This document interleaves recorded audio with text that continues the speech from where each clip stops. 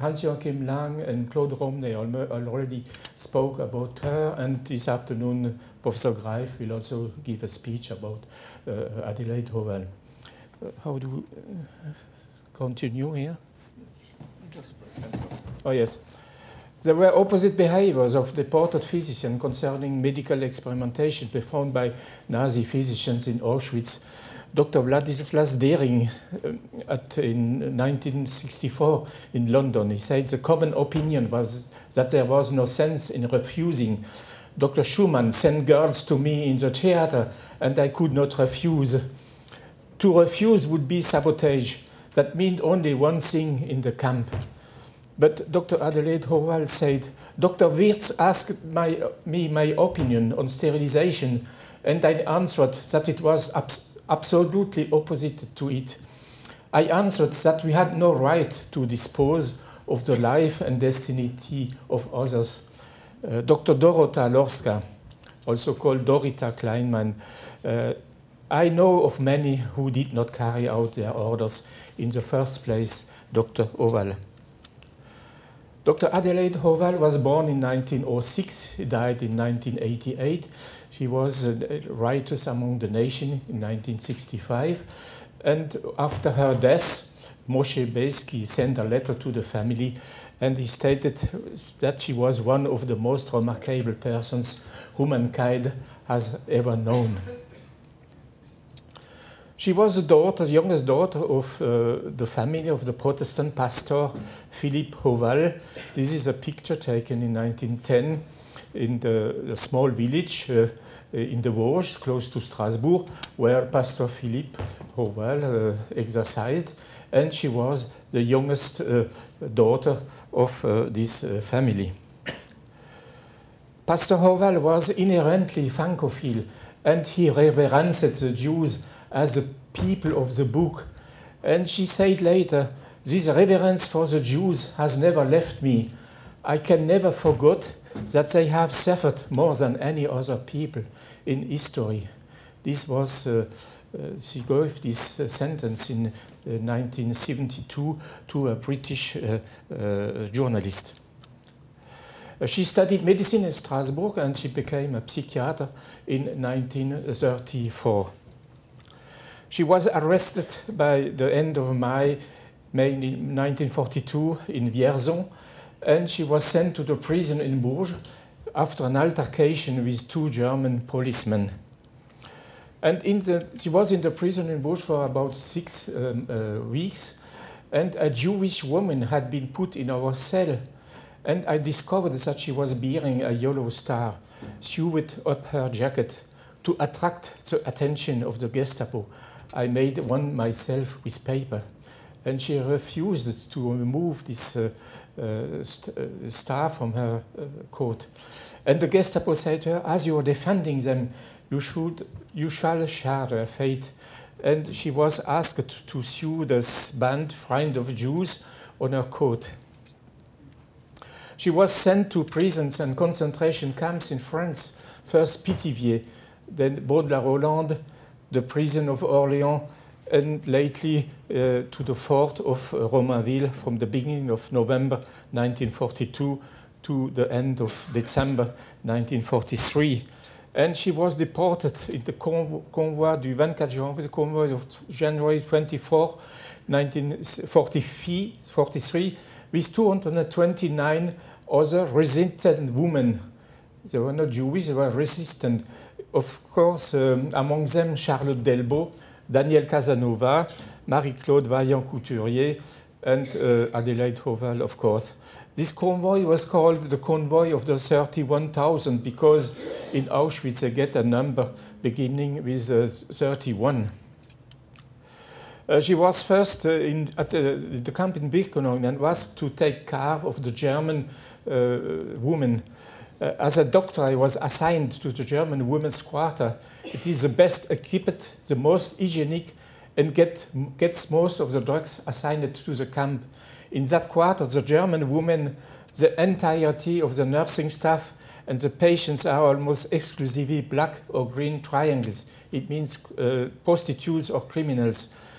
The camp management considered that under no circumstance could even the dregs of the German people, yet still part of the superior race, mix with these rotten foreigners, whoever they were. At the beginning, I was submitted to insults, barely concealed threats, and derogatory remarks.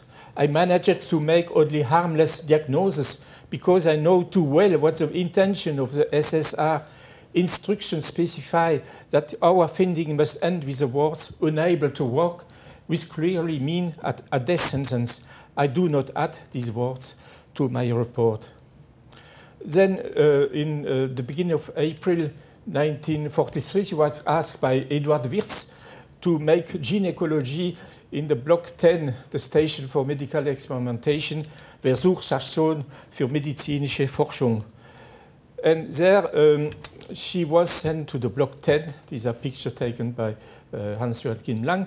The block contained up to 500 guinea pigs, all Jews of diverse nationality, French, Belgian, Greek, Slovak, Dutch. Shortly after arrival in the block, they were registered on different lists according to the experimentation they had to undergo. These gentlemen are competing and don't get sometimes with each other, several lusting after the same prisoner. She was confronted to the different Nazi medical doctors, Karl Klauberg, Horst Schumann, Eduard Wirz, and later to Joseph Mengele when she returned to Birkenau. She was also confronted with Maximilian Samuel, and she met there Władysław Dering, which was a Polish surgeon who was arrested and deported to Auschwitz. The confrontation with, about the confrontation with Eduard Wirz, he said, Dr. Wirz is a typical case of ambivalent personality, at times sensitive to everything human, capable of understanding, and at other moments behaving as an indoctrinated Nazi, coldly committing what were obvious crimes. And she said, Dr. Wirz called me to ask me whether it was true that I refused. I said it was true. He asked me why, and I said it was contrary to my conception of as a doctor. And he asked me, can't you see that these people are different from you? It means about the Jews. And I answered that there are several other people different from me, beginning with you. And this was called a devastating reply later in 1964. She was also later confronted with Dr. Joseph Mengele. And she said, Dr. Mengele, an unhinged mind and quite a dangerous man. He plays with human lives like a cat does with mice. Sometimes after my return from Block 10, he summons me to inform me that I would have to take part in this experiment on twins. When I ask him, is this order final? He answers, my orders are always final. But I learned later through someone to his close circle that he had said, I can't force her to what she doesn't want to. This is a statement by Dr. Dorota Lorska. Dr. Auschwitz was a model of a doctor performing her function, treating them as a mission in all situations. This exceptionally modest, noble woman was able to make a very sober evaluation of the situation in the camp. She was the one who explained to me the activity of the SS doctor in the Block 10 during the first days of my arrival. At the same time, she made it clear that nothing could save us, witnesses of the crimes committed by the SS physicians, since they would not permit the world ever to learn what they were capable of doing. The logical conclusion to be drawn by Hautval from this reasoning was that during the short period which we would be permitted to live in the camp, we should act like human beings in regard to our fellow prisoners. And also the statement by Dr. Alina Brevda. I learned that her name was Dr. Adélaïde Hautval, and I went to have a talk with her. I found she was a very tall, slender woman of immense dignity and an air of unmistakable authority. She was a Christian, I learned. That she was also an idealist was immediately apparent in her eyes, which were soft and dreamy. She seemed to belong to a quite different world. She was about the same age as myself, 38, a very quiet, composed woman, as one could see a strong will of her own, what she believed in she would fight for and die for. This is the opinion of Adélaïde about the Nazi medical doctor, very surprising. Some of the gentlemen have no great medical knowledge, and it is rather easy to pull them the wool over their eyes. And since they do not want to bluntly display their shortcomings, they authorize more things than they would. However, they are quite wary about us. And more astonishing, I am specialized in psychiatry, and often the behavior of the German doctors reminded me of the psychological attitudes of some backwards. In fact, they are feeble-minded who always seek to conceal their weakness with dreams of compensation. And if one stands up them a little, they are unresponsive. They are disassembled. About the terrible question of the selection, she wrote, I am sure that all the terrible things done in the world begin with small acts of cowardice. At Auschwitz, for instance, we prisoner doctors had to face this terrible question about the selection. That is, we were asked by the SS to decide which patients were too ill or weak to be able to work properly. And if we selected this patient, we knew perfectly that they would be dispatched immediately to the gas chambers. Many of us refused to take part in this process. I myself refused to write the words unfit for work and any medical papers. And what happened was that another prisoner doctor did it on my behalf in order that I shouldn't have my head chopped off. If the prisoner doctors refused to write the words, then an SS doctor made the selection, and we found that they were taking away many of the patients who were in reasonably good health. So what happened? Some of the prisoner doctors felt themselves obliged to be sure that only those who were really likely to die anyhow would be chosen. She was saved by Orly. She was a German woman prisoner, Lager Eltes. In the camp, she was called the Angel of Auschwitz because Orly told her that she would be sent back to the Block 10 where she could be executed. And Orly said to her, you should guide in concerning the experience. And I answered that it was not possible. Then don't take care of anything. She gave me a sleeping dog and nothing happened. The day after, nobody came to take me. Later, I regained my duties in Birkenau. In November 1943, she was interned to catch typhus. And she wrote, my colleagues mentioned that later that a group of these colleagues, means the SS doctors, came to me to see me, and one of them pronounced, this happened to her because she didn't follow orders, she will die. But of course she survived to this illness.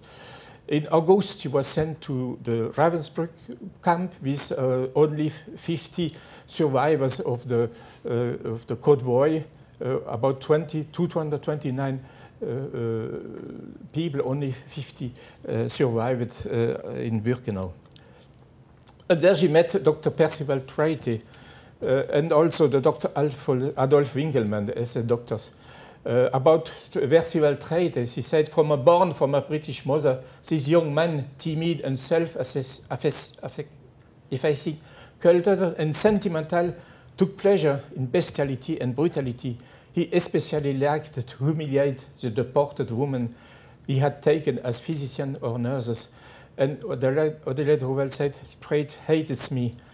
And she met Dr. Adolf Winkelmann. Dr. Adolf Winkelmann called it the executioner in charge of selection, carries always a submachine gun. Later? 2 minutes, okay. In Ravensbrück, she saved the life of Ad Breur, which is a Dutch prisoner, Peter. And Ad Breur made this picture of her.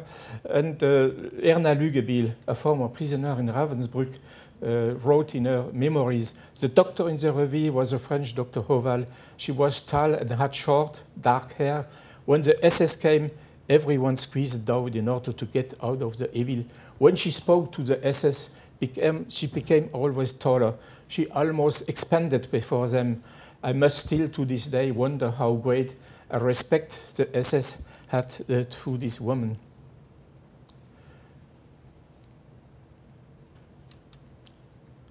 She said, what I did was nothing. And besides, if I had the luck to be able to refuse, it was certainly not due to myself, but simply because I had in my instinct which told me that there were more important things in life than saving own skin. Adélaïde Hautval was detained and deported during 37 months from June 2 to 1942 to July 2, 1945. She survived to the terrible condition of life in prisons and camps. She survived to diphtheria and typhus, and she survived to an attempt of execution. And she was the first to report on the experience performed in Auschwitz and Ravensbrück. She wrote this text which was published in a thesis sustained in Paris in 1946 by André Abraham David Lettich. He was a medical student who was deported to Auschwitz. There was also the Deering case in London. And Leon Uris said after this trial, one of the most electrifying moments of the trial was when Dr. Hautval took the stand. This woman was later described in his summation by the Jews as one of the greatest and most courageous human beings to ever testimony in an English court.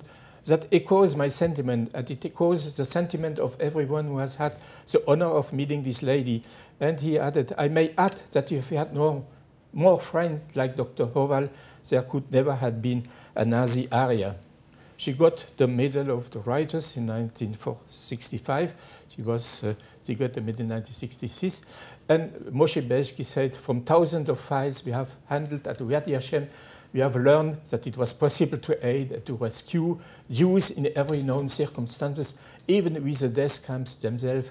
In Auschwitz, for example, there was an extraordinary selfless physician, Dr. Adélaïde Hautval, who was sent to the camp because she had protested so adamantly to the Gestapo in France about their cruel treatment of Jews. She committed suicide in October 1988 after providing her care for years to an old sick close friend who shared her home until her death. Dr. Hautval decided to end her life. She prepared herself for a long time, meticulously, and when all was in order, always with the utmost calm, she voluntarily crossed the last threshold. It was 1 year after Primo Levi. Thank you.